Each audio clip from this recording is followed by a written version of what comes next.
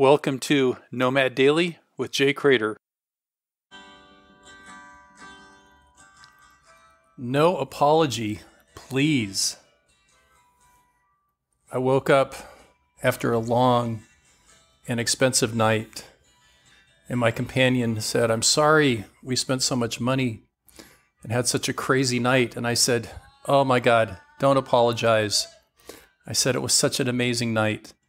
And I shared with her my philosophy that as I've gotten older, I look back and I think when I'm in my rocking chair, is this a memory I'm going to have and I'm going to smile?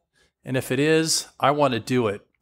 And I told her that there was no question I would look back on this crazy night and smile and remember it. So please don't apologize. No apology necessary. It was wonderful, absolutely wonderful.